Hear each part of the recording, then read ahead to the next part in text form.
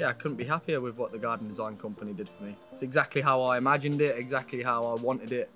Everything was perfect down to a T. Just brilliant, and I'm sure I'll have some great memories to share over the years in the garden.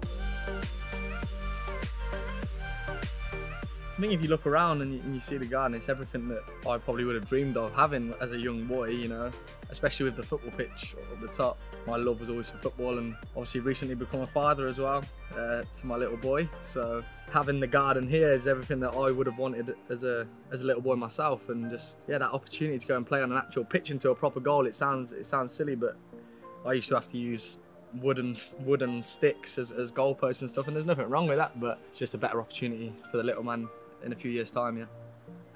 And Vichai's garden at the stadium is such a beautiful thing, and you can walk around it and you just almost walk around in awe at some of the stuff. A few people at the club had mentioned that it was the company that did that, so when I was looking to get the garden done, my thoughts went straight to the company. And listen, I couldn't be happier with the outcome and the end product and stuff, and to be honest, I knew that was the case, and from the start, from the conversations we had, it was all very clear that the company was brilliant, and it was all done perfectly down to a T, and yeah, it leaves me a very happy man, yeah.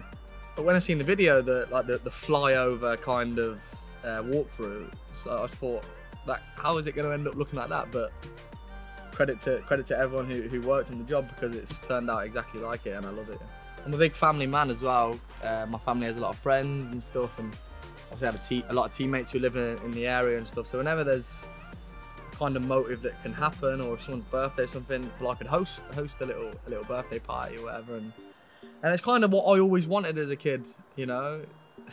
Who doesn't dream of a swimming pool, a football pitch, a gym, fire pit, barbecue all in one, you know? So gives good opportunity. You can have good times with my family, as I said, and my friends. And the best time we've probably had, right, was the opening group game of the Euros for England, right? So I had my friends around, and we got good weather on the day, so we could use the barbecue area. I looked around, I remember seeing, like, my friends were in the pool, a few of them were having a kickabout and stuff like that, and I thought that's exactly why I got it done, you know. So yeah, it was perfect.